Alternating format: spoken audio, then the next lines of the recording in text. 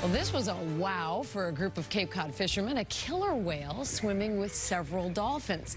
Now, one of the boat captains who witnessed that scene called it breathtaking. Tonight, Tiffany Chan spoke with him about this once-in-a-lifetime experience. These three fishermen were about 50 to 70 miles off Chatham when they spotted this massive killer whale from their boat, and you can hear from the excitement in their voice as they were taking in this majestic and rare sight. Unbelievable. We saw the splashes on the water, and we went to investigate, hoping it would be tuna, and turned out to be an orca. The massive killer whale's fin just skimming the top of the waters about 70 miles off Cape Cod. It was swimming with dolphins near a commercial fishing boat Sunday. Captain Kelly Zimmerman was on board and says he was in absolute awe of the creature.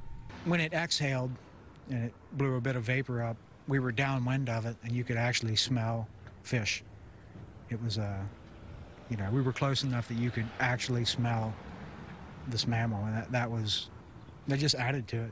It was just a wild experience. A graceful moment captured on video. It's a rare experience that most lifelong fishermen can only dream of. It's neat. Hopefully I get to see it too. Up close like that, it was a perfect day. I'd like to see a killer whale go after a great white. That's what they do. And to be close enough to see and smell the orca, well, it's a fleeting moment that Captain Zimmerman and the crew won't soon forget. And when it pulled off, we just looked at each other and we're like, wow, that was cool.